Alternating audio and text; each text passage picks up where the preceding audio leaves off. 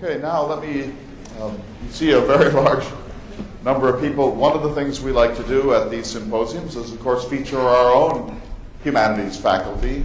And so you'll get a chance to do that now. And I'll introduce everybody very quickly. You can find out more about each of the participants in your brochure. But the point of this session is to do some very rudimentary work and then follow it with a more analytical period of discussion. We want to make sure we get all the children on the table. You've heard about Alice. Almost nobody ever gets to hear about Ethel. You know, there's sort of a hierarchy of notoriety in the Roosevelt family, but we thought it would be useful if we all sort of got on the same page about the Roosevelts. So we're going to go down from Alice to Ted, and Ted to Kermit, and Kermit to Ethel, and Ethel to Archie, and Archie to Quentin. But here to help is Amy Verone. Amy Verone is at Sagamore Hill. She's one of our partners in our digitization project. She's the chief of interpretation there and does the curatorial work. She knows the collection as well as absolutely anybody. She's one of the nation's leading resources on Roosevelt and Roosevelt-related questions, particularly for Sagamore. So, Amy, we're so glad you're here to represent Sagamore. You've all met the animated Stacy Cordery. Gary Cummisk will be representing Kermit today. He's an associate professor of geography here at DSU. Stephen Doherty will be representing Archie. He's an assistant professor of political science. Frank Varney will be representing Ted Jr. He's an assistant professor of history. David Meier is the chair of the social sciences department and a professor of history. He'll be representing Quentin. And Betty Boyd Caroli, who you'll have a chance to hear again this afternoon, has agreed to help with the daughters. She'll be representing Ethel. So she's written the great book, The Roosevelt Women. You'll have a chance to hear her lecture right after our luncheon. So welcome to all of you for this session.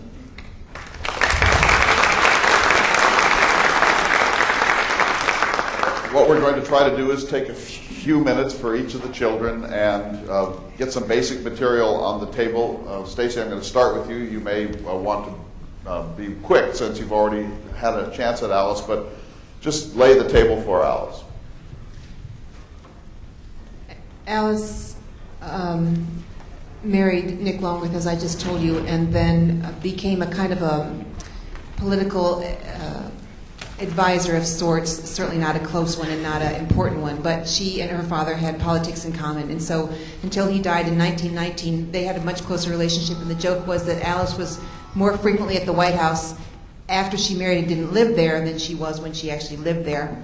And then Alice will, as I said, in 1912, when TR makes his third-party bid, she will be torn, sort of heart and body, as she put it, in that troubling time, and will eventually decide she's a progressive and support her father's cause and work for it as much as they would let her, because they kind of shut her down and wouldn't let her use her celebrity. But then TR dies, and she is she's called the commander of the colonel of the Battalion of Death, and this is the group of Americans who fought to make sure that the United States stayed out of the League of Nations, which was kind of the precursor to the United Nations, and they were successful. They were victorious. We did not ever join the League of Nations. Alice will then be adamantly opposed to American entry into World War II because she thought World War I was a terrible tragedy. She said everything that has happened before and after is are just bookends to the great tragedy we call World War I. So she wanted to stay out of World War II. When Pearl Harbor was bombed, she got on board, and then, of course, supported the war effort. She will write a syndicated column. Alice wrote a newspaper column that was a kind of a counterpoint to her cousin Eleanor's My Day. So the First Lady, Eleanor Roosevelt, wrote a column about her social and political events, and Alice wrote a column that ran simultaneously that was critical of Eleanor and Franklin and their political and social events. She wrote her autobiography. She said she needed to write this to get money because she needed money for her daughter, Paulina. Paulina will die after Paulina will get married to a man who is also an alcoholic and not very good for her. Paulina will then die. It might be a suicide. It might not be a suicide. And Alice then took her granddaughter, Joanna Sturm, to raise. And I will say that Alice was a much better grandmother than she ever was a mother. So, but the main thing that Alice did all these years was to be at the kind of epicenter of Washington's social and political life. And her home was the gathering place for politicians and artists and scientists and foreign ambassadors and all sorts of people who came to kind of get the scoop, to learn what was happening, to see and be seen with Alice. And she really was a political celebrity to the day she died. Let me just, I know it's very basic, but TR had 2 wives. Alice is the only child by his first wife, Alice. All the other 5 children are by his second wife, Edith. And just one last question for you, Stacy. Was the paternity issue a public scandal during her lifetime? The paternity of her child was not a public scandal, because the other group of people who came to her poker parties and her drawing rooms and so forth was newspaper reporters, and so she was very close to them.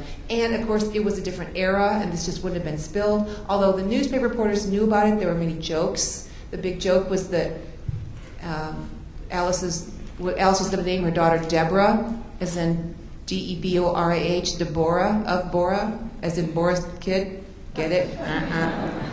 The other big joke was, what does Nick Longworth, let's see.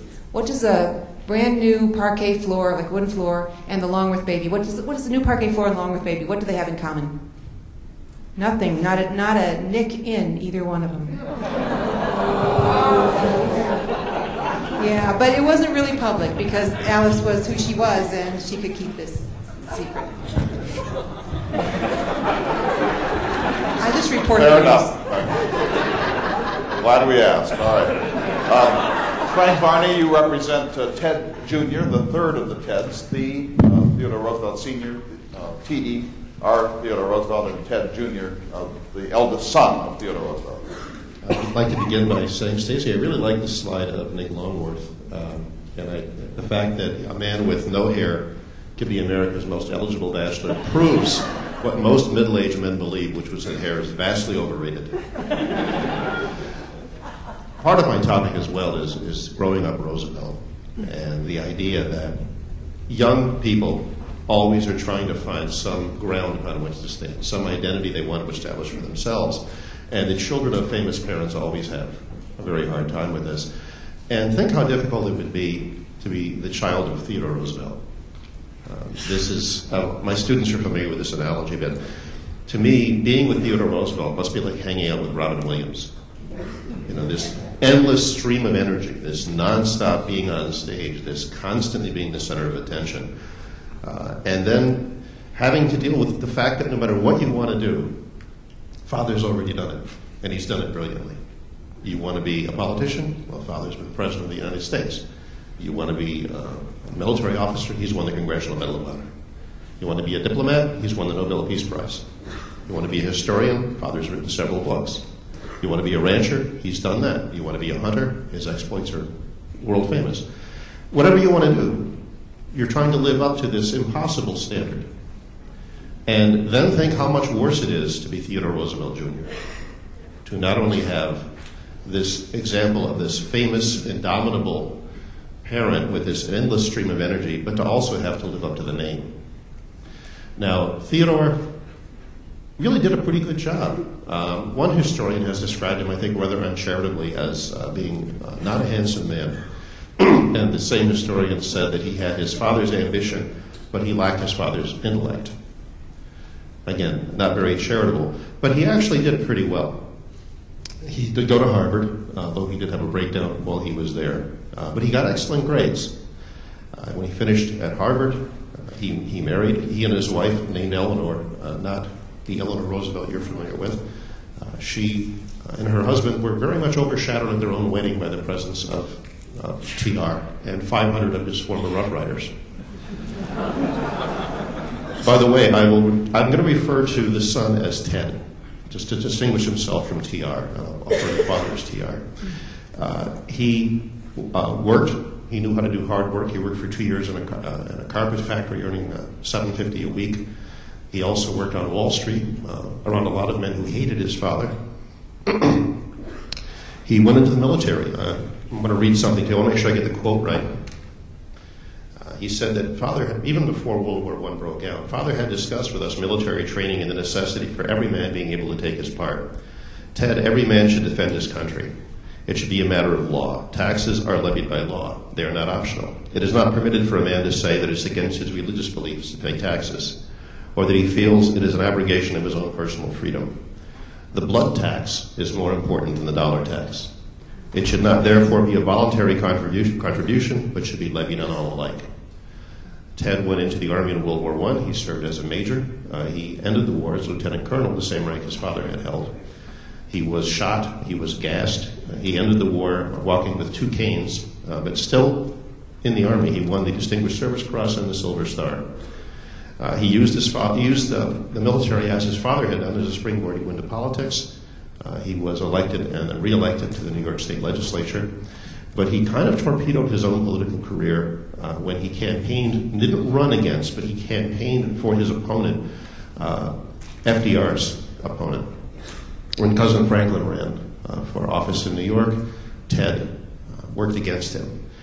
Alice said that it was because FDR was not the right kind of Roosevelt. I think they viewed him as sort of a maverick, sort of a playboy, rather effete. The fact that he liked to go sailing, whereas his father liked to get out there and row and sweat. So this unfortunately did not work at all in Ted's favor. When he later ran for governor of New York, FDR's wife, Eleanor, actively worked against him, and they tried, the Franklin Roosevelts tried very hard to tie Ted to the Teapot Dome scandals of the Harding administration. Ted had been Governor General of the Philippines and of Puerto Rico during the administration. So his political career was pretty much up. When FDR was elected to the White House, someone asked Ted what his relationship was to the president. He said, 5th cousin, about to be removed. And he was. He was removed as Governor General of the Philippines. There was no place for him in the New Deal. He worked as a vice president of Doubleday and on the association of the board of Boy Scouts of America. He also had helped found the American Legion. He could have sat out World War II, but he chose not to. His son, he and Eleanor had a son, another Theodore Roosevelt, who was a Navy flyer in the Pacific and was decorated. But Ted went back into the military with the 1st Division. He served, ironically, my father-in-law actually fought in the 1st Division as well. Ted served in North Africa and in Italy, and by the time the D-Day invasion rolled around, his health was not good at all, and he was not going to be permitted to go ashore with his men. He made a couple of requests, verbal requests, and he was turned down. He finally filed a written request, and he was permitted to go ashore. He was walking with a cane by that time, and he won the Congressional Medal of Honor. I'd like to read the citation to you. For gallantry and intrepidity at the risk of his life above and beyond the call of duty on 6 June 1944 in France, after 2 verbal requests to accompany the leading assault elements in the Normandy invasion had been denied, Brigadier General, yes, he was a Brigadier General, he surpassed his father in that, Brigadier General Roosevelt's written request for this mission was approved, and he landed with the first wave of the forces assaulting the enemy-held beaches. He repeatedly led groups from the beach over the seawall and established them inland. His valor, courage, and presence in the very front of the attack, and his complete unconcern at being under heavy fire inspired the troops to heights of enthusiasm and self-sacrifice. Although the enemy had the beach under constant direct fire, Brigadier General Roosevelt moved from one locality to another, rallying men around him, directed and personally led them against the enemy. Under his seasoned, precise, calm, and unfaltering leadership, assault troops reduced beach strong points and rapidly moved inland with minimum casualties. He thus contributed substantially to the successful establishment of the beachhead in France. And he did this, folks, while walking with a cane. If you've ever seen the movie The Longest Day, the actor Henry Fonda portrays him in that movie. However, Ted didn't know he'd won the Medal of Honor because 6 days after the invasion, he died peacefully in his sleep of a heart attack. He was 57. His wife once said that to her famous father-in-law, "Father, I don't know if you realize this, but Ted always is afraid he's not going to live up to you." And TR said, "Not live up to me. I hold my head higher because of him." Thank you. Thank you very much.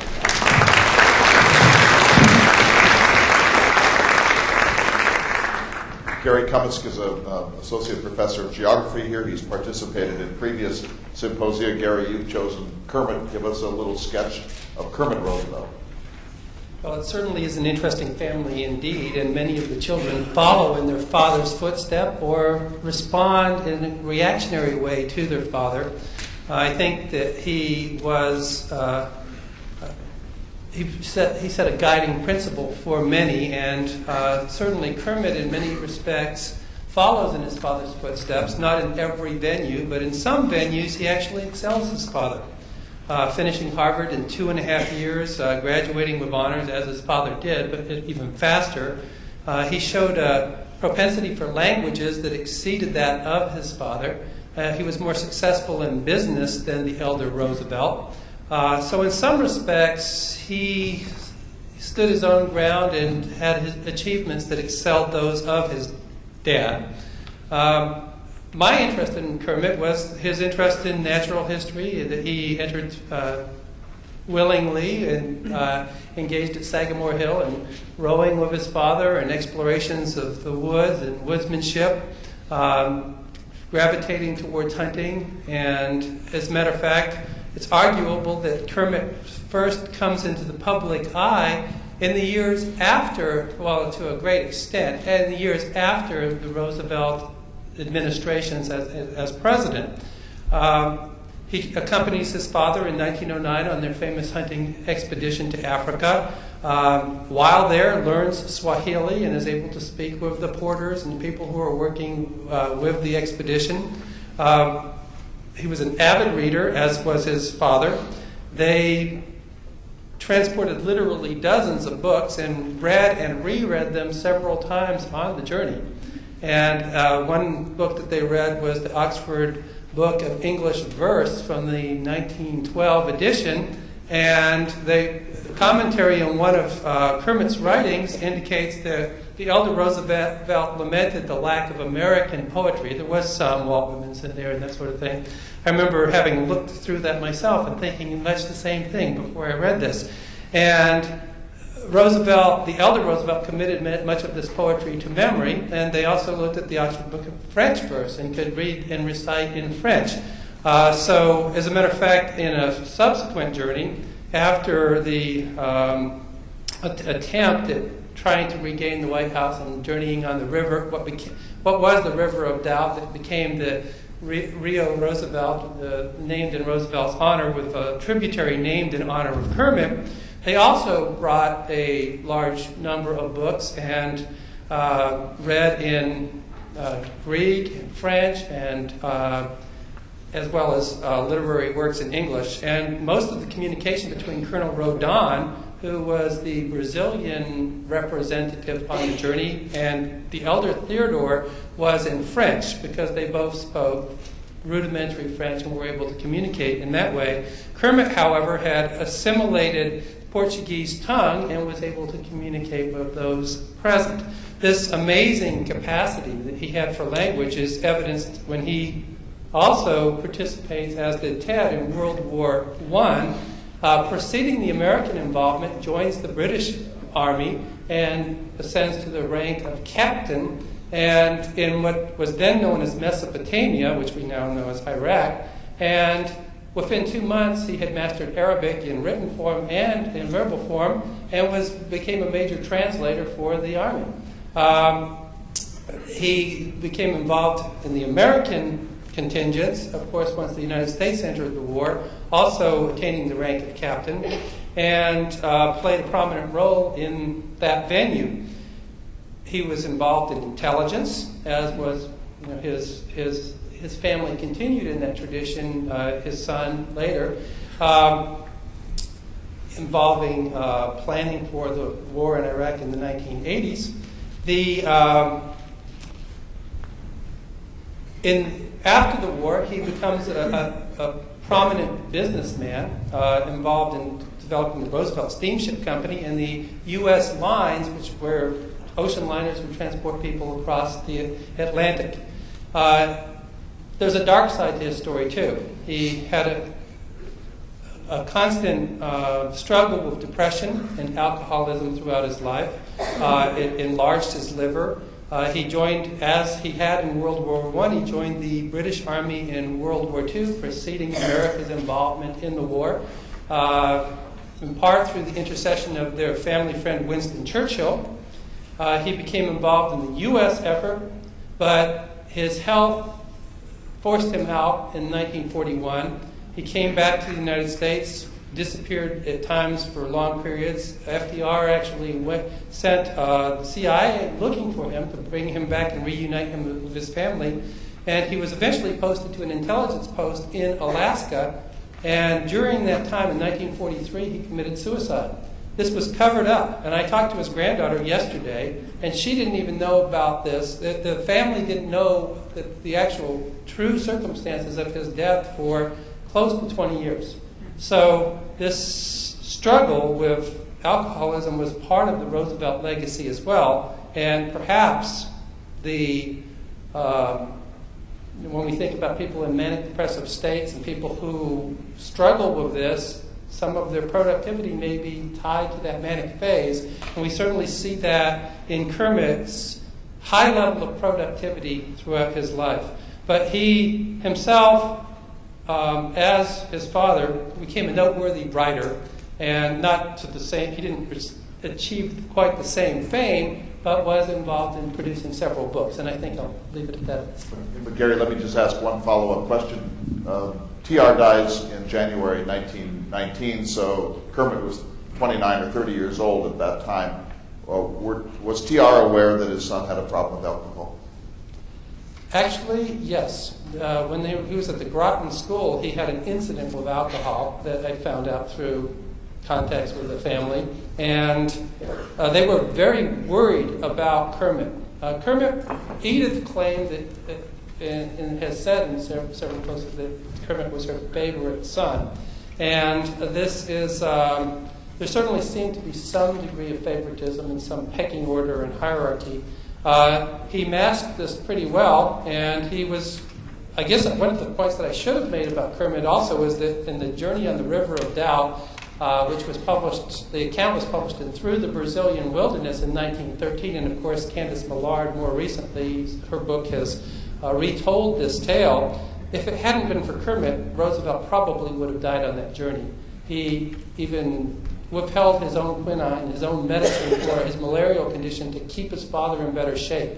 So he was able to tough it out. He struggled in the true Roosevelt tradition and told his father he would bring him back dead or alive to keep his spirits up. And indeed, they were successful. They arrived emaciated when they returned to New York. The elder Roosevelt had lost over 50 pounds. Kermit is largely responsible for the survival and the continued legacy, post-presidential legacy of Theodore Roosevelt. Thank you. Thank you very much. Now we go to Ethel, the second of the Roosevelt daughters.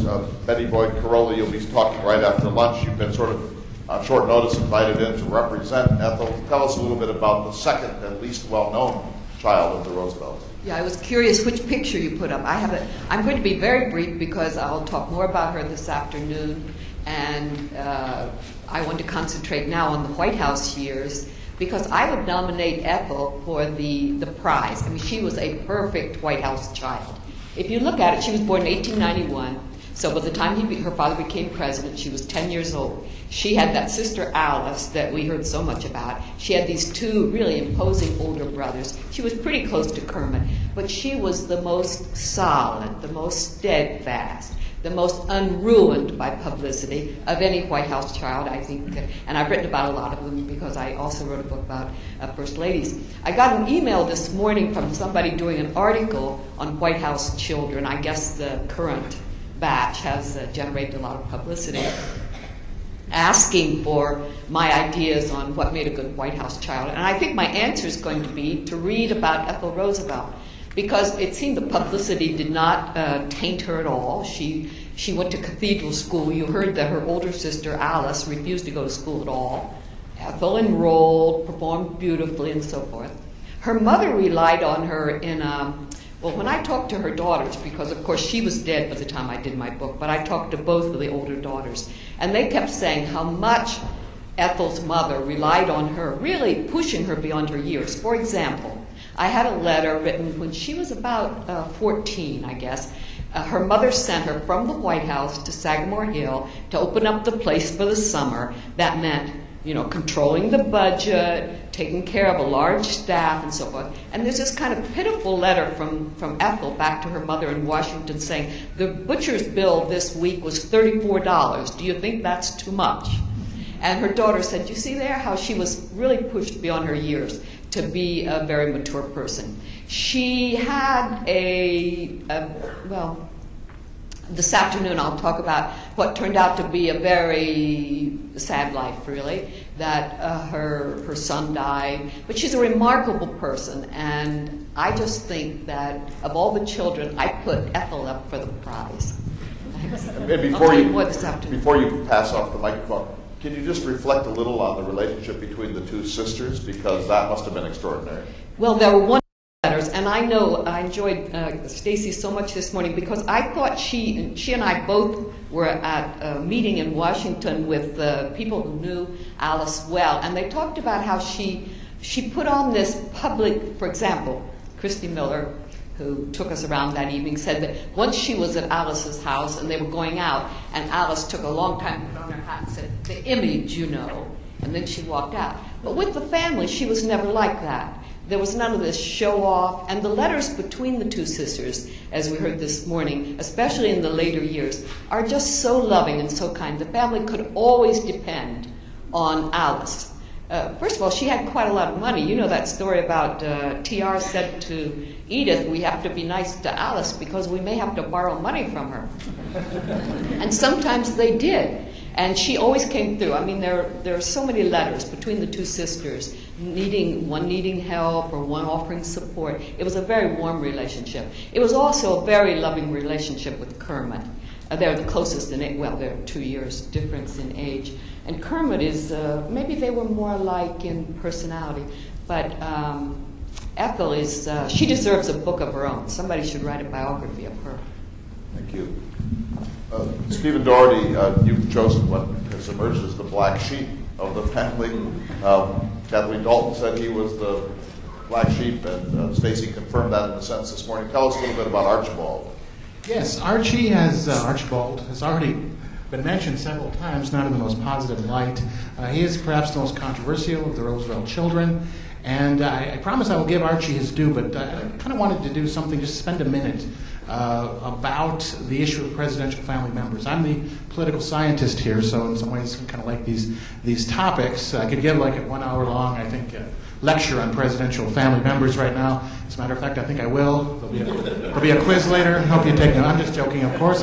But I think presidential family members is a very interesting topic, a very useful topic, and it's one that I think ties in very well with Roosevelt. As Kathleen Dalton said yesterday, that Roosevelt transformed the American presidency, and he did. That's why he's such a significant president, why I'm so happy we do this seminar as a political scientist, because he really did kind of create a new presidency. And I think thus his family members were kind of the first presidential family members we really think a lot about, because the presidency has grown tremendously in its significance and importance, and Roosevelt is right on the cusp of that. Roosevelt is right at the point where the presidency is emerging as this very, very significant leadership office. We don't think too much of presidents before Roosevelt other than Lincoln and Washington. I mean, you can think of people like James Buchanan, Franklin Pierce, James K. Polk. You don't really think that much about these, or you don't think they were that significant. And Roosevelt kind of ushers in this period of a very, very significant presidency. He also was the first president to market himself and gain a lot of attention from the media and kind of develop this tremendous persona, and it kind of fits his personality quite well. So he kind of redefines what presidential family members are about. In just a broad sense, I think presidential family members, and there's some literature available about this, kind of come in two stripes or two types, either decorations or extensions. And we think of decorations are those that are just sort of ceremonial figures whose presence kind of humanizes the president. They can be like attractive positions to people to appear with the president. They kind of have this decorative aspect. And I think we've seen examples of kind of family members who've been very sort of decorative. We can think, of course, of the Kennedy family, those iconic photographs. So the children playing underneath the Oval Office desk. This is happening at a time in the baby boom generation when there's large families everywhere. And here we have a president, a younger president, with these children. And this is like a wonderful decoration for Kennedy. It kind of humanizes him. And I think the Roosevelt children have that sort of quality as well. We could even think of the current president who has 2 young children. I think this calls attention to the fact that Barack Obama is younger than a lot of the presidents we've had and appears to come out of a different generation. So they have this sort of humanizing, decorative quality that some people like. I think a presidential family member can also be an extension, or someone who acts hand in hand with the president to make important decisions, who acts as kind of the personal assistant, as kind of a leader, of someone who has that quality. And I think you could think of perhaps Hillary Clinton as someone who kind of shared almost a nearly co-equal level of influence, or maybe not, but close to with the president. That, of course, creates some controversy. Some people are happy with this. Others say we don't elect these family presidential members, so why should they have this influence? So I think they can either have those 2 qualities. And Roosevelt is so significant at this point to kind of look at presidential family members and look at Roosevelt's family. Now Archibald. So as I said before, Archie, controversial. He is the one who does sometimes receive some very critical. Excuse me. So Archibald, a little background on him, and I will defer to the fine scholars, the Roosevelt scholars here, if they wish to weigh in on some of these significant events. But he's the 4th child of Theodore and Edith. We get a picture of a young man who was raised very much in the Roosevelt model, the strenuous life. And he even appears to have a bit more of kind of a rebellious quality, or kind of very aggressive quality, or he seems to kind of copy that aspect of his father. I can think of like 3 little snippets of information, little accounts of Archie's childhood. One of him throwing snowballs at reporters, or throwing snowballs at someone. Another story is that he carved his name in a church pew, his name and his favorite teacher's name. I have my students do that all the time, by the way. I'm tagged all over town. I'm just joking, of course. But it does give you this indication of this sort of rebellious child, and there's a more serious incident. All of the Roosevelt children went to, and I'm pronouncing this right, Groton Academy, and he was expelled. Apparently, according to the Patricia O'Toole biography, he sent some sort of message to a friend, calling it, he was out west with the Roosevelts doing his, kind of that strenuous Western life, and he sent some sort of letter back saying to a friend, "How's everything at the old Christ factory," he called it, and he got expelled for that. At least that's the account, and he ends up finishing up at Exeter Academy, unlike the other Roosevelt children. When he's in college in Harvard, he apparently you kind of begin to sense this sort of aggressive quality. This is 1915 or 16. World War I is happening. We're not involved at this time. We only enter in 1917. The dean of Harvard, the president of Harvard, the leader, is very much wants to keep us out of the war. And I guess Archie begins to find old uniforms and broomsticks and starts to have the students march around in kind of in preparation for the war. And this, of course, causes him some flack with the president. So you get this indication of the president of Harvard, this indication of this rather kind of aggressive person, and he serves with distinction in both World War I and World War II. He goes to World War I, serves courageously, is injured. A grenade, I guess, damages his leg. In World War II, he enlists back. He doesn't have to. He's in his late 40s at the time, and he's re-injured. He goes right into New Guinea, one of the most physically demanding theaters, and is injured again. I think it was mentioned he was like the only American who got 100% disability in both wars. So obviously someone who served his country and took that risk. So at this point you might be wondering, why is he so controversial? Why is he kind of getting this? Why does he get some of this criticism? Well, it has to do a lot with his politics. After the war, and perhaps before the war, Archie appears to embrace some very far-right causes, some very, very conservative politics. We kind of get a little bit of foreshadow of this. In 1932, while working at the Standard Oil Company, where he works, he's an executive there. That's, of course, the Teapot Dome scandal that's been mentioned. He wasn't implicated, although he did, I believe, testify, but he was not implicated in any sort of misdoing. He joins a group with Herbert Hoover in 1932 that suggests that the budget can be balanced with by cutting back the benefits to veterans. This, of course, if you know about the bonus march and things like that, this is indicative of kind of a very conservative, business-oriented approach that's in some ways very sort of goes against some of the people who supported his father, at least some of the political beliefs of his father. At least we think of Roosevelt as the progressive, or Theodore Roosevelt. After the war, he joins several right-wing organizations. He joins the John Birch Society. As you know, this is a strongly anti-communist organization. He joins this group, and he is very public about criticism of socialism. He supports kind of the McCarthyist approach. He criticizes a lot of people who are reputed to be socialists, and he's very open about it and sort of very caustic about it. He even will make comments very, very critical of the civil rights movement as he associates it with socialism and communism and disloyalty to America. An African-American gentleman named Ralph Bunchy, if I'm pronouncing it right, actually receives a Theodore Roosevelt Medal. It's a medal named for his father for public service, and Archie is not like that and is very vocal, and even makes some comments that I think obviously can be interpreted as racist, and other comments, I guess he said. He makes a comment about African Americans not having some of the intelligence to deal with technology and some other weaknesses he found in that group. So obviously, these are controversial opinions, and especially today we look back at these in sort of a very negative sort of way, and that's perhaps why Archie gets some of the controversy. So we have kind of a dilemma, I think, with Archie. How does the son of someone we assume to be a progressive, someone who TR had a lot of ideas. Some of them we really much consider to be ahead of his time. He was a progressive.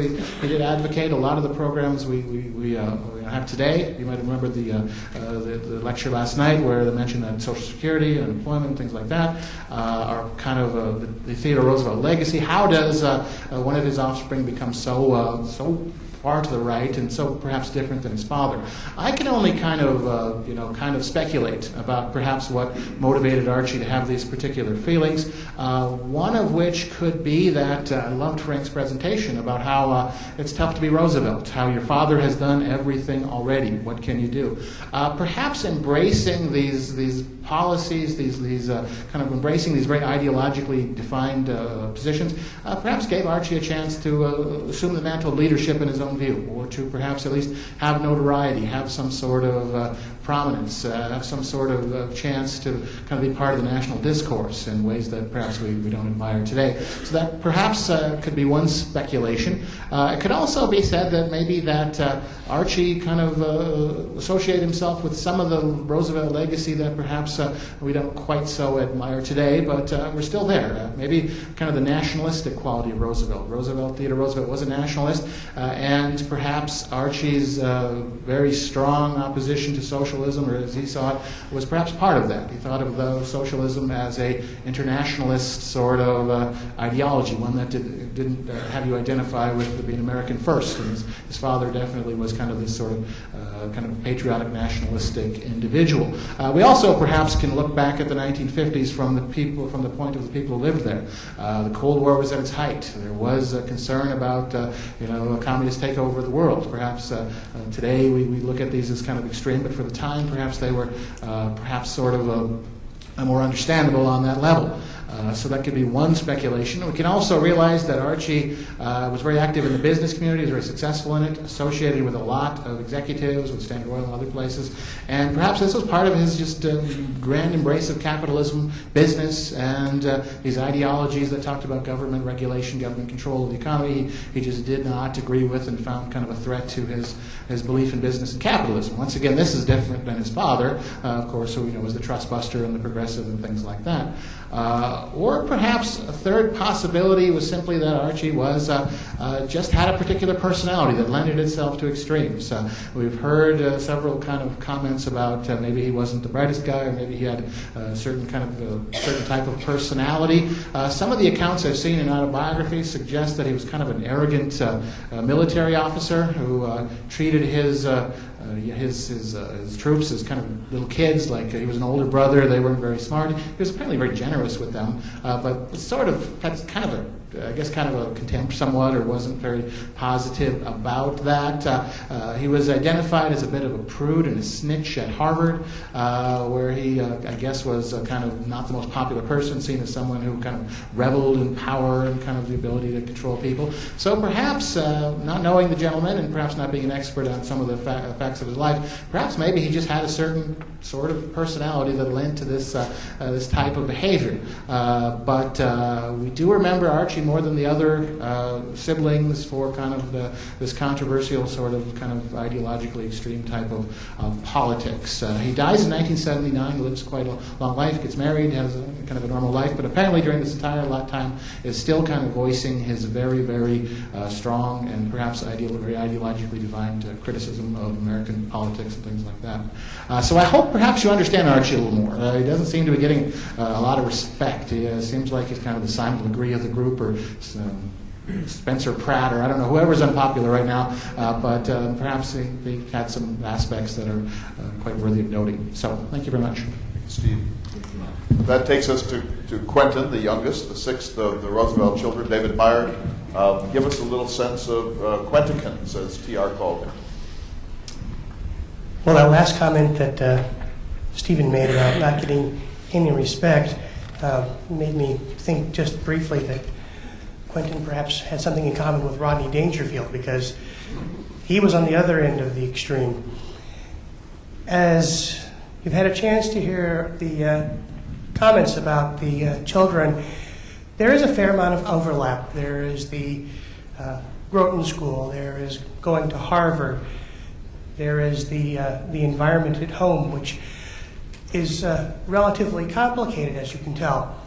Yet, I'd have to say that when I've tried to peruse, without getting stuck on particulars, Quentin's history,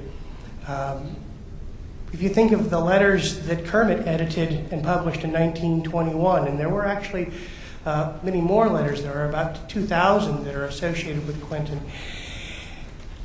As an individual, though, he almost seems to be one of those exceptions that I think kind of sheds a particular natural what-if question about his father, but also a what-if about himself.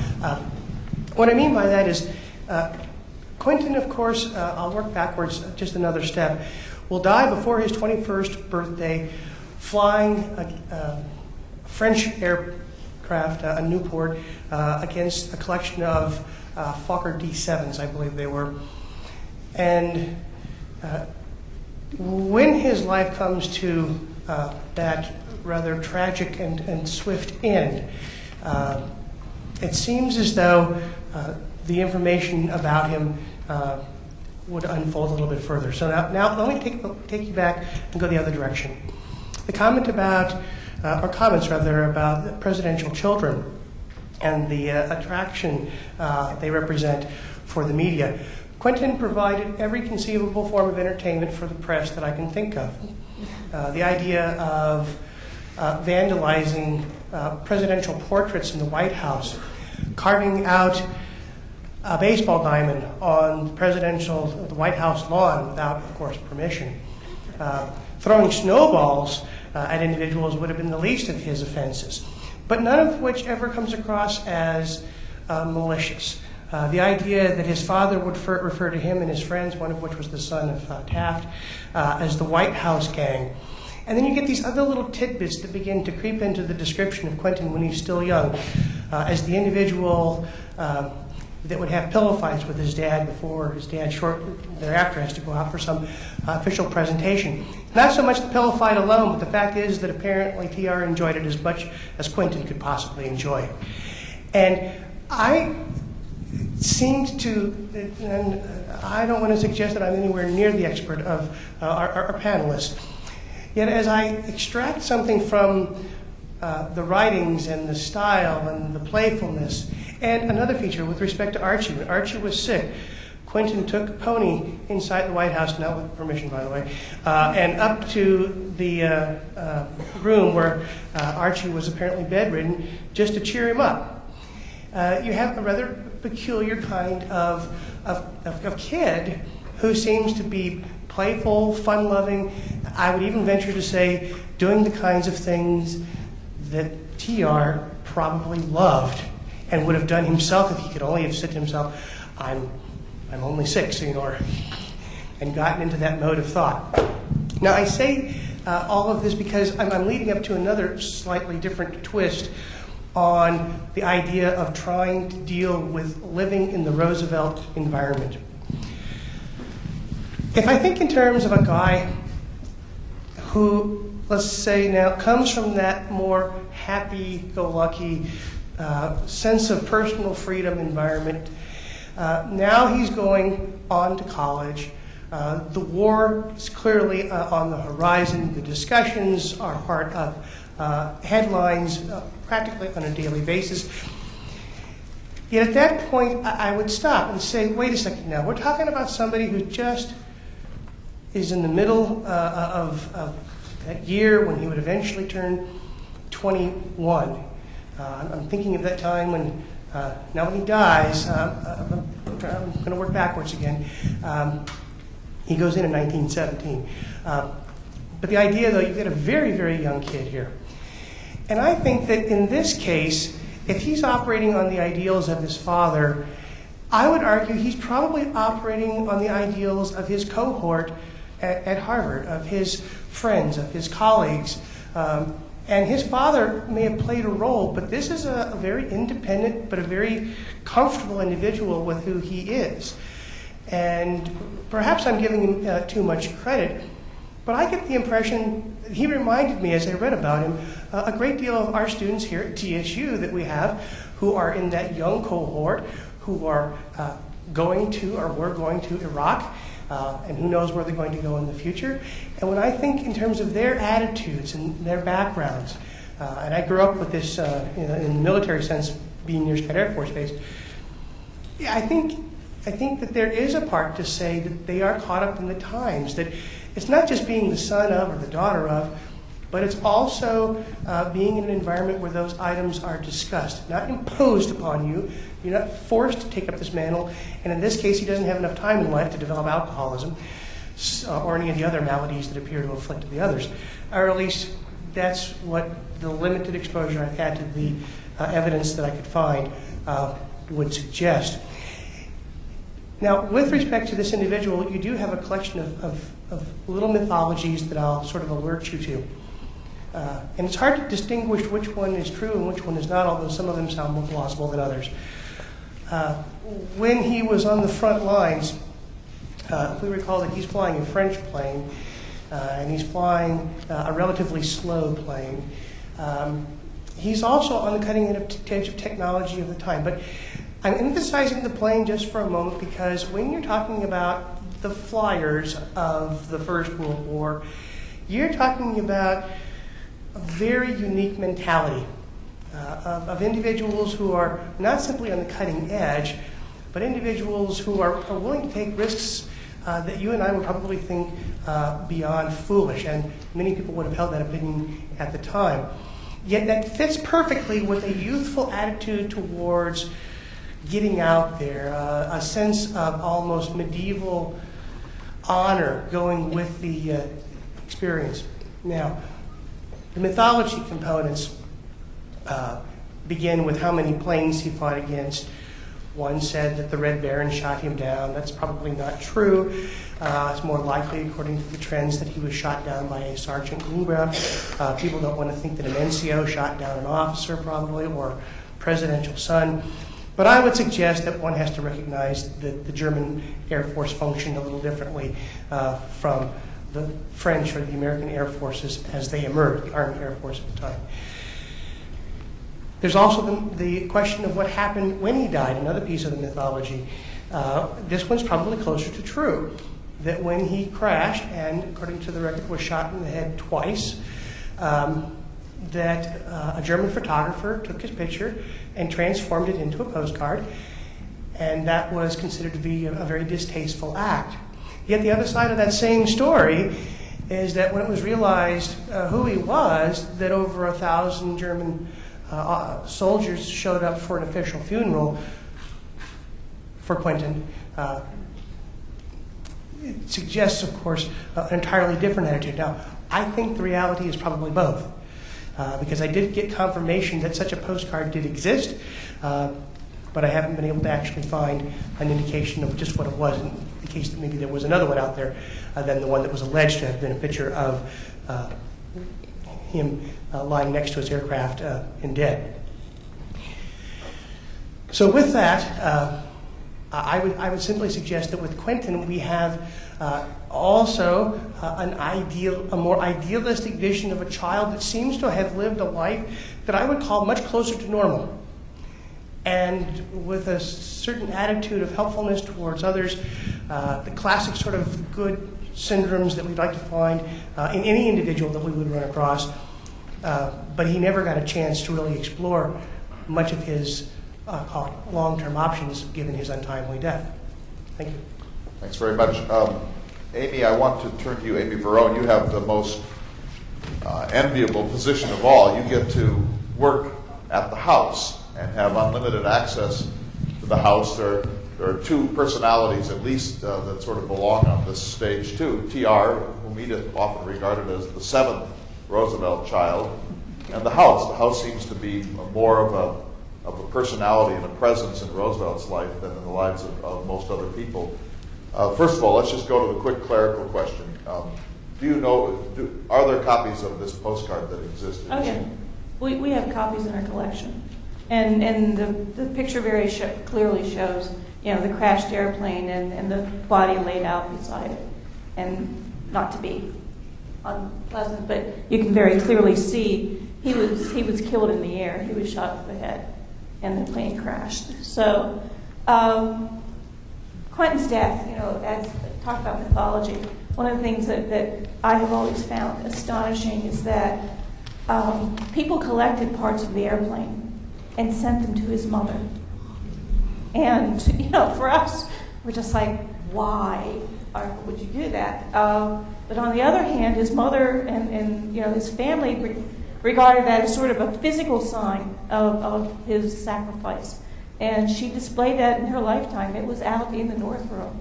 And when we redid our exhibits, we put in a museum exhibit, we focused most of the house talking about the presidency.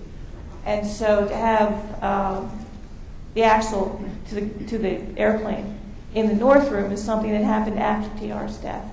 But instead of putting it in storage, we put it in the exhibit because it was important to the family, and it's an important part of the story.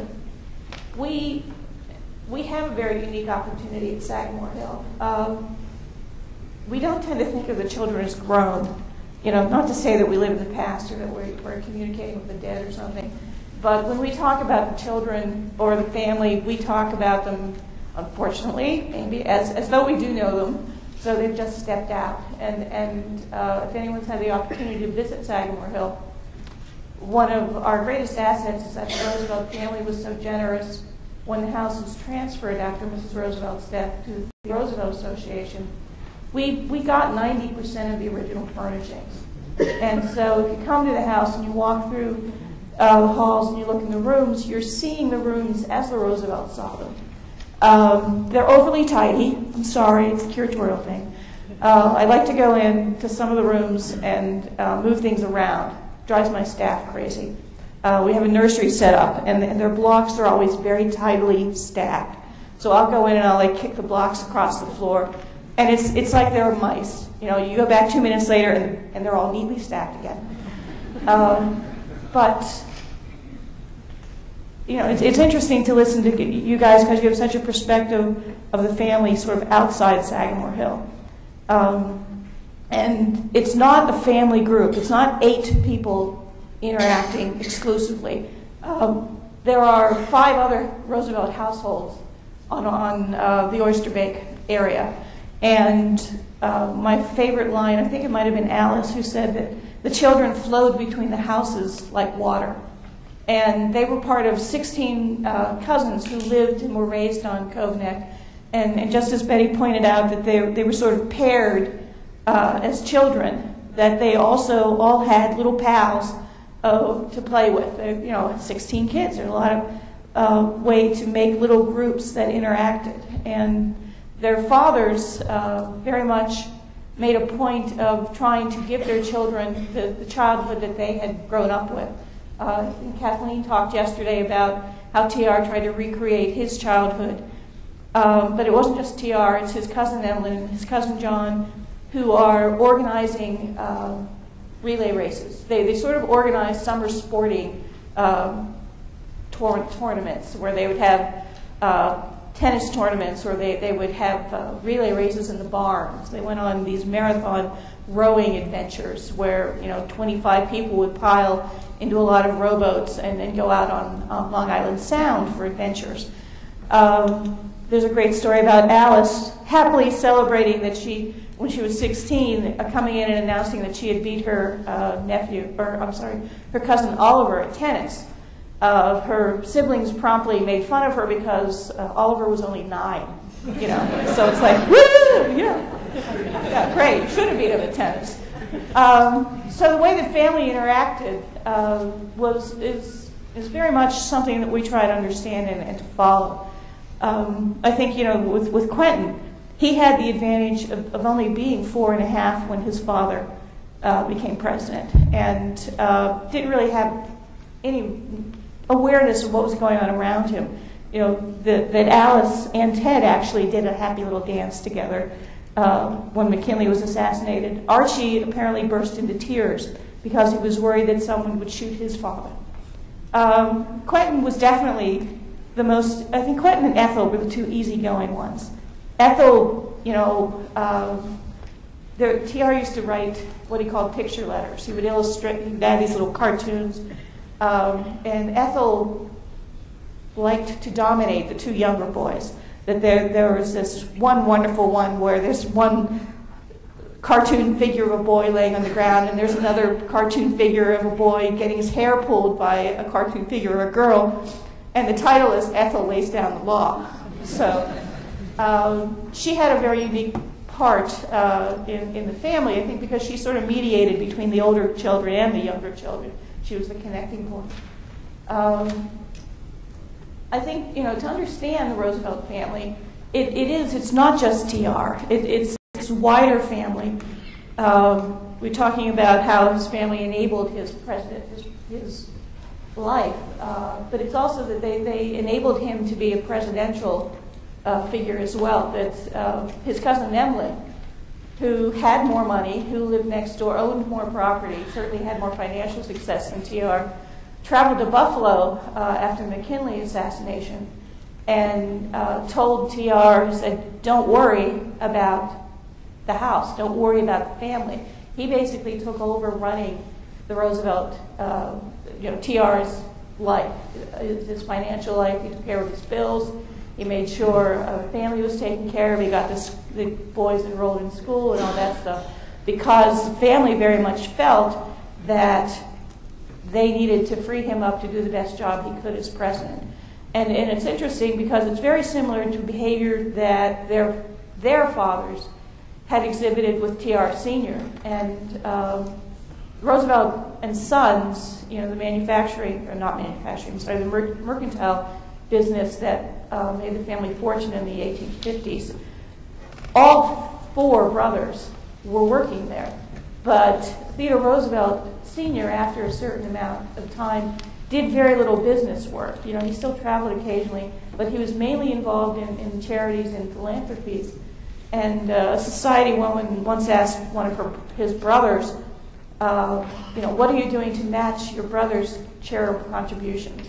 And his rather tart response was, well, Theodore is our charitable contribution, because they were carrying the load in the family business while he was out doing other work.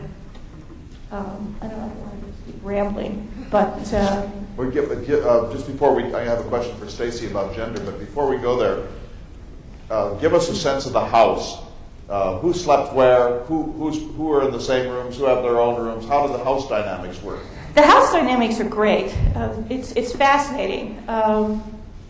Sagamore Hill is a shingle-style Queen house, and I'm sorry we don't have a picture of it here. It's 3 stories high. The 3rd floor is really in TR's lifetime reserved for mainly for the servants' quarters. TR does have what was indicated as to be a billiard room, but he actually used it as an office. Ted Jr. would later dub it the gun room because that's where TR kept his hunting equipment.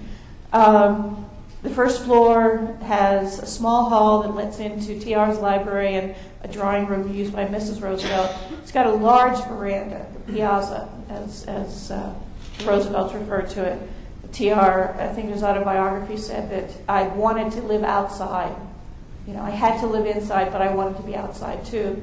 And for the family, they had a set of French doors that went out there, and in the summers, they would basically just live out on the porch as though it were a second living room.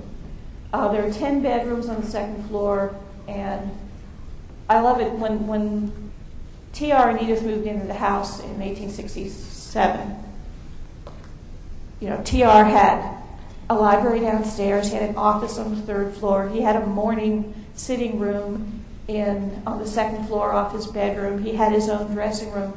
And as the family grows, as the life grows, life within the house grows, he gets tossed out of the morning room because they needed a nursery for the children. He loses his dressing room because it becomes Ethel's bedroom at one point.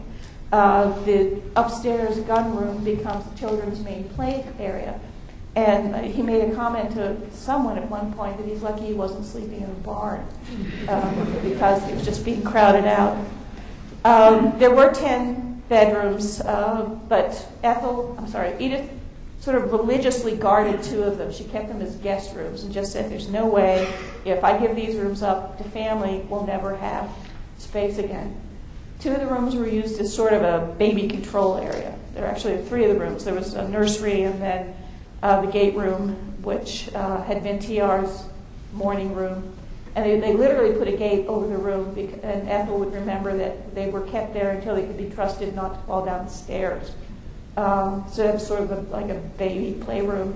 And then there was another room for sleeping, and the nurses slept in there, and the governess with the small children. It's great with the boys. Alice is lucky, because Alice was the oldest. Alice got a room, and Alice stayed in her room. Ethel, because she was the only other girl, got her own room too. The boys always had to share, and there was sort of constant maneuvering for space between the boys. Once it was clear their mother wouldn't let them have the guest rooms, there was a large closet that Quentin claimed as his own and convinced his mother to put like a little single bed in there so he could have his own room. When the governess finally left, when Quentin was old enough to go to school and didn't need a governess or a nurse anymore, Ted campaigned and got his own room up on the 3rd floor. So it was Ted, it was a cook, 3 maids, and a scullery maid. I'm sure the women were delighted to have a 14-year-old boy move upstairs with them. But he at least was happy because he had his own space finally. And when he married and moved out, Archie immediately moved into his room. When Alice married and moved out of the house, Kermit immediately moved into her room. There's this constant sort of land grab going on. And there's a great story in Eleanor Roosevelt, Ted Jr.'s wife's memoir.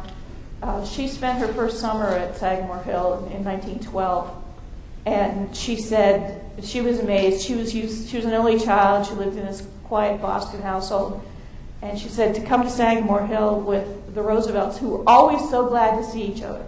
They were always talking so loud. They stayed up late. They ran up and down the stairs, which didn't have any carpets. They talked loudly as they went to their bedrooms. And then they got up early the next morning and started the whole thing again. She said that first winter she lost 25 pounds and she learned to sleep under any circumstances. Stacy, I want to ask you a question. First of all, 6 children in 13 years, so a fairly rapid growth of family. Edith had a couple of miscarriages during that period too. 4 boys, 2 girls. I think Steve said earlier there are some commonalities. Harvard and Groton, of course, that's true only of the boys. And looking at Alice, and talking about her similarities of dynamics and energy and intellect to her father. I know this is a what-if sort of question, but how might the life of the Roosevelts been different if they had lived in an era when women had more opportunities to express themselves than they did in the early 20th century? How might things have been different for Alice? For the family, and the dynamics of the family, but also Alice's own frustrations. Well, of course, I think the obvious answer to your question would be if there was an equal playing ground for schooling and opportunities between the boys and the girls, that maybe Alice's innate natural talents would have come to the fore. Maybe Ethel would not have submerged her own dissatisfactions in travel, because she traveled a lot, seemed to be happier when she was traveling. So maybe they could have taken on more substantial work and been happier as individuals. In Alice's case, though, she said that she never ran for public office because she was shy. And so maybe that shyness was not the truth. Maybe that shyness was I've always thought of it, because people don't believe this when I say this. So I really didn't believe it the first time I heard it. So I really pressed her granddaughter and said, well, come on, Alice Long was shy. She said, Grammy's shyness was the kind of shyness where if she walked into a room full of people like this, and when she walked in she was Alice Longworth, then she'd be fine among millions. But if she walked into a small group of people like this, and she was one of several, but not Alice, then that was hard for her. Alice was not the sort who could slap backs and kiss babies. But maybe if there had been opportunities for schooling, opportunities for her to use her political acumen in other ways, she and Ethel would have had happier lives. That is a what-if question, though, and maybe Betty's got a different answer. Well, it seems to me Pull your mic. It seems to me also it's a matter of class, because as I'll say this afternoon, the two sisters of Theodore were against the vote for women. Yeah. But they had no qualms at all about having Senator Lodge for dinner and telling him what he should do and writing their brother and giving him advice. So I think it's always strange to me, but it's definitely a class idea. They didn't need the vote because they were having dinner with the president and the cabinet members.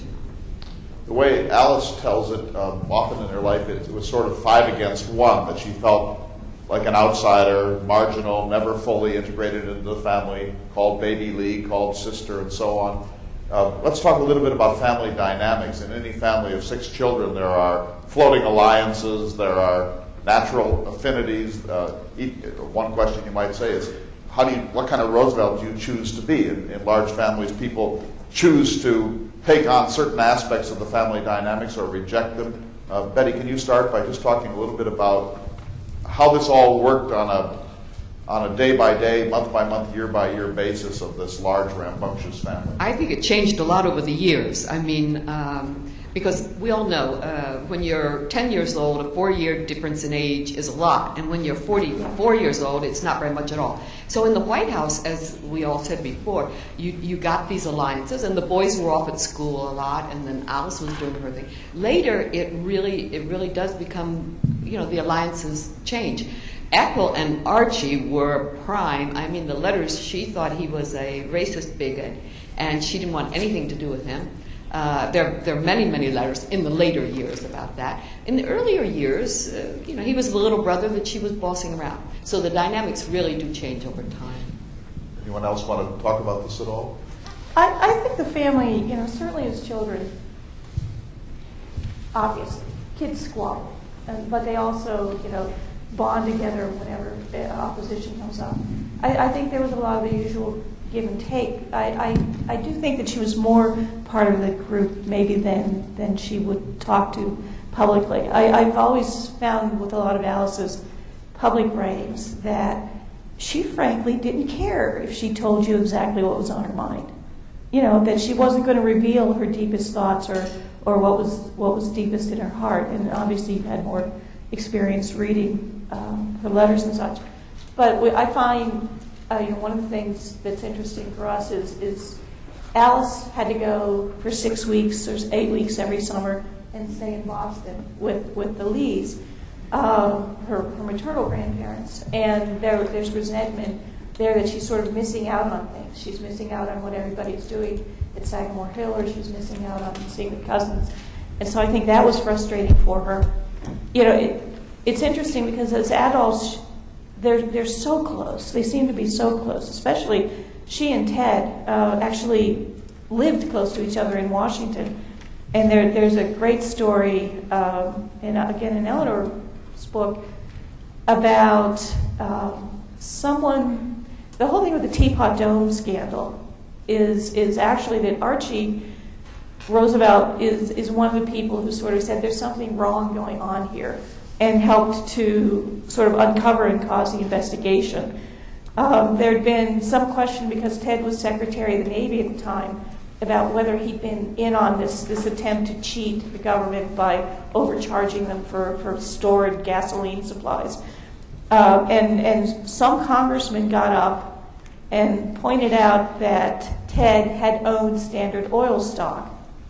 But Ted had always let Eleanor manage their money, mainly because he was serving in public office. And he decided that this guy had insulted his wife, and he was furious. And he was literally like getting dressed to go out and go over to this guy's house and punch him in the face. Eleanor called Alice and said, you know, he's going to go get in such trouble. He's going to punch this guy in the face. It's going to be terrible. And so Alice was like, well, here, get him on the phone for me. So Ted comes on the phone and said, don't try to talk me out of this. And Alice said, I wouldn't think of it. He's a jerk. He deserves to get punched in the nose. And I don't think the fact that he wears glasses should keep you from hitting him.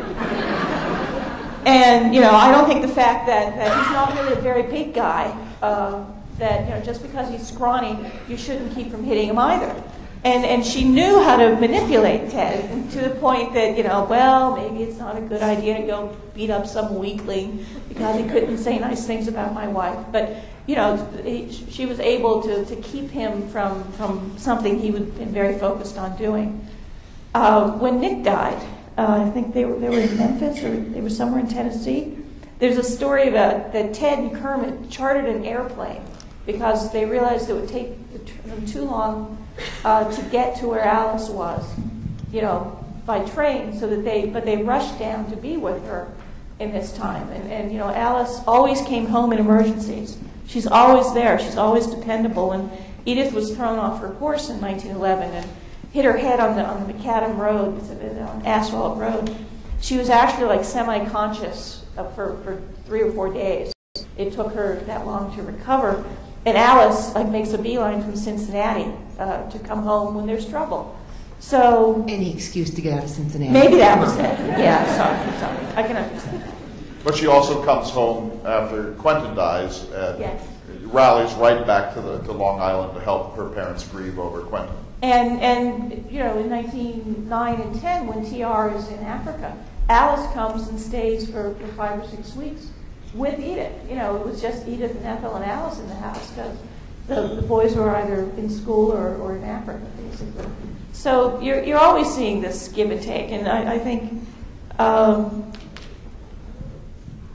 it's interesting to sit and listen to people who study them so much, because you tend to have a more academic point of view, and I guess we don't have quite that removal from them. They are sort of the little ghosts at Sagamore Hill, that they aren't there. We just have a place ready for them in case they want to come back. And so it's interesting because we tend to dismiss the squabbles a little more. Hang on just a second, Gary. We're going to have some time for questions. We'll break precisely at noon, but go ahead, Gary.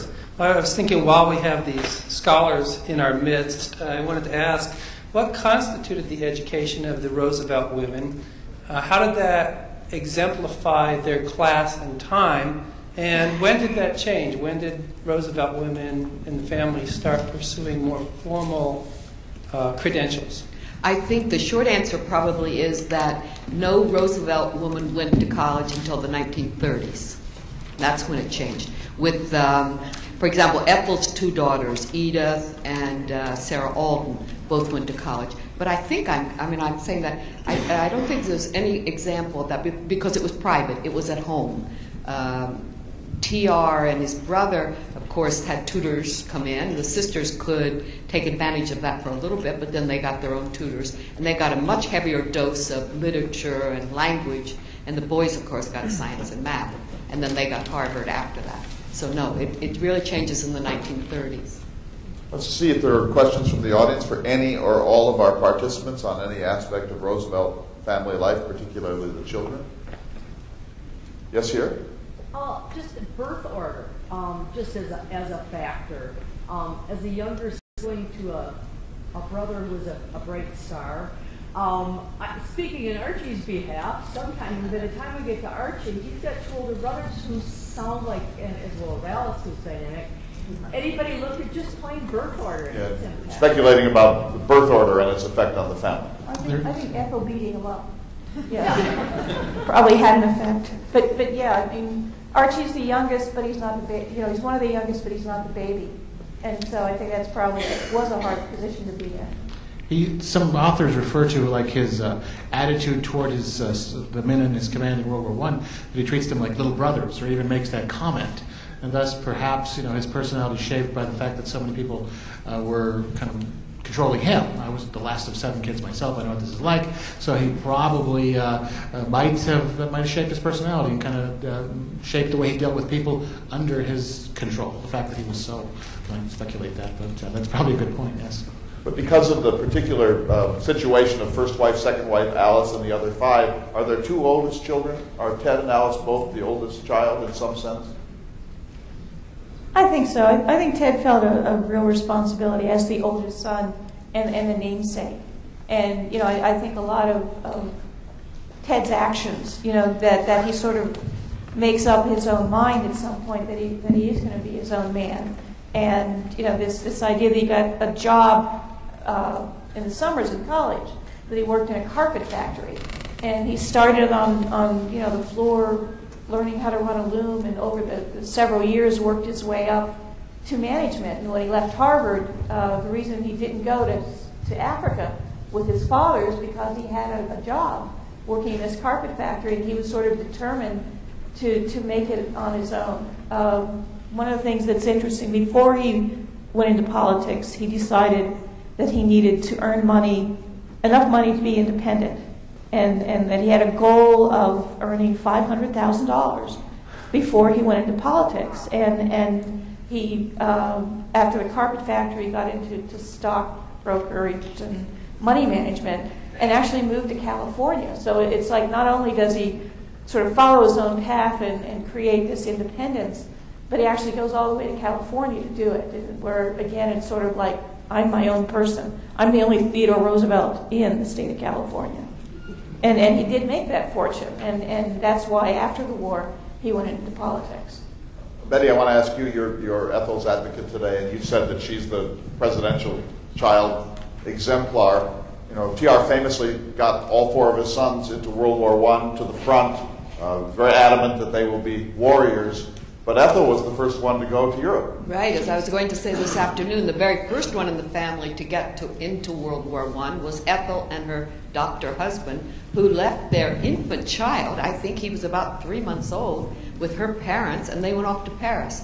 So she was a pretty gutsy person. And they were Red Cross. They were working with the Red medical. Cross. Yeah, they worked in the hospital, and she worked as a nurse or an aide in the hospital. And there's some very good letters back to the family describing that. Thank you, Frank. Yeah, there's a very nice little anecdote, very, very brief, about Ted's wife, Eleanor, in World War I. She went to work with the YMCA as a support organization for the soldiers, and Woodrow Wilson's son did the same thing. This is while the Roosevelt boys are in Europe fighting. And when TR was told that Woodrow Wilson's son had joined the YMCA to help the troops, he said, "How nice, we sent our daughter-in-law." So actually, he says, we sent our daughter. Okay. He didn't. Her daughter? Okay. Yes, family. Yeah. But again, this idea, this sense of responsibility that all the Roosevelt women shared and all the Roosevelt children shared. Got just a little time here. Go ahead, speak up. Have any of these family dynamics been carried on through subsequent generations? That's a great question. We have friendships here with TR the Fourth, with Simon, with Tweed, and when you meet Roosevelts, you always, I don't know if you feel it, but it's inevitable. You think, what part of TR did they get? What are they in this whole large, interesting family dynamic? Joanna's Sturm is Alice's granddaughter, and Alice was Theodore's daughter. And Alice did not have Theodore's photographic memory, but Alice loved poetry. With her brother, she published the Destroyer anthology. So the poetry runs throughout this family. But I have stood in Joanna's house and listened to Joanna and Alice recite at rapid fire speed the Battle of Lepanto. That just you couldn't, and it's gargantuan long, and they did it so quickly and perfectly from memory and absolutely in tune, and it was an astounding thing. It was like being catapulted backwards in time. This is the pre-Twitter, pre-iPod, pre-television, pre-radio generation, and they read books. They memorized poetry. They memorized long passages from literature. And there's stories about Ted in Africa and in France, calming his troops by reciting the Midnight Ride of Paul Revere or something that they could. And Archie, there are accounts of Archie doing the same thing. It's obviously a family trait. And I have held Alice's copy of the Oxford book, of literature, and it is held together by string. Yeah. TR himself could recite long passages from the Nibelungenlied, which I don't think is much done anymore. Yeah, Alice could do that. Yes, go ahead. Did any of TR's family support FDR? I thought there was somebody that did. Did any of the... and how did the family react to that? Did anyone from the family support FDR, and how did the family react?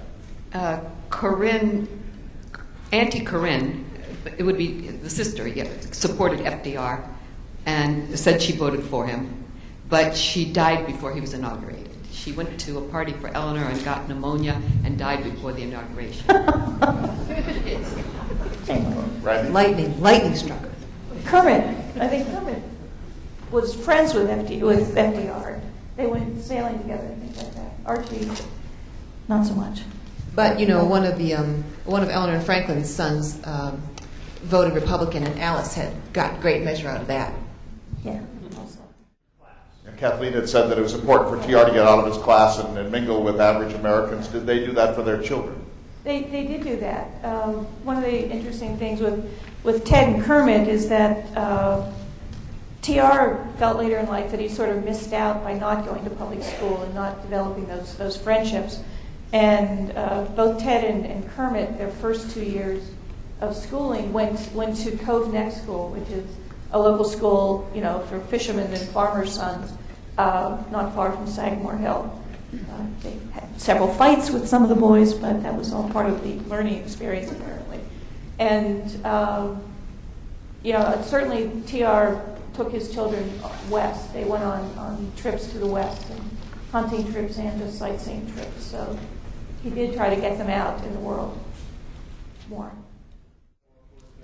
Did the family get involved in the legacy of TR as a conservationist? The most money Alice donated in her last several decades was to conservationist efforts. Yeah, I think all the family supports conservation efforts. I know that Theodore Roosevelt IV is very involved in conservation, and he actually introduced the platform, I think in 2000, when George Bush ran a environmental platform plan at the Republican convention. They are active still. They tend to be active more privately than within government, though. What do we know about the family, the children and grandchildren and Mount Rushmore? Rushmore was carved after TR's death. I don't know. Real connection there. There must have been some family members there at the dedications, and presumably, but no one has a thought on that. No. Yeah, they are certainly aware of the National Park Service. They were part of it. Ethel and was the leading voice for conservation and the preservation of Sagamore Hill. Alice supported her, and Archie was involved too. But Ethel really led the campaign, both to get it preserved by Theodore Roosevelt Association and then when they decided to turn it over to the National Park Service. She was very supportive of that and worked on that effort. Ethel, one of the things we've uncovered in the files at the Theodore Roosevelt National Park, thanks to our work with Valerie Naylor, is a series of letters that Ethel wrote to the chief of interpretation at the National Park during the 1950s when it was a national memorial park. And she came out in, I believe, 1952 to spend some time here and to meet some of the last of the TR contemporaries and to see the park and to give it her support. And the letters are very charming letters. She writes and says, well, is there anywhere to stay out there in North Dakota? And is there a dude ranch I could stay at? Can vehicles go in this park? And there's this long and interesting, patient correspondence back and forth. And she did come out, and there are photographs of her in Theodore Roosevelt National Park in 1952. The country was sort of gearing up for the centennial of Roosevelt's birth, and that was one reason that brought her out. So she remained active, very much so, in Roosevelt's West, and was the one family member who made physical journeys out here. Well, but Alice vacationed out there, Yeah. and she made sure to bring her daughter. Paulina came, and they stayed at two different ranches out west. That was really important. Now, how many living descendants are there? How many are involved in public life? I have no idea. There are tons of them. There are a lot of them. I don't have a count on the Roosevelts. Many of them are involved in public life. Not necessarily in elected positions. I know that one of the Mark Roosevelt is the head of the Pittsburgh School District. A lot of them are involved. One of Archie's granddaughters is a judge in the New York City family court. They're involved in politics, but they don't. Well, Susan Weld. Yeah, Susan Weld, obviously, she was the wife of the governor of Massachusetts. But she's an amazing woman in her own right. And Yeah. what's the Roosevelt in Chicago who got the MacArthur grant? Oh, Anna McMillan. Scientist. Yeah. Anna Roosevelt, right, got a MacArthur Award for her research on Amazon tribes and how they're probably more advanced than we realize. That's a good sign. It's lunchtime. It's time to take a break and stretch. But let me thank, first of all, Amy, Stacy, Jerry, Stephen, Frank, David, and Betty.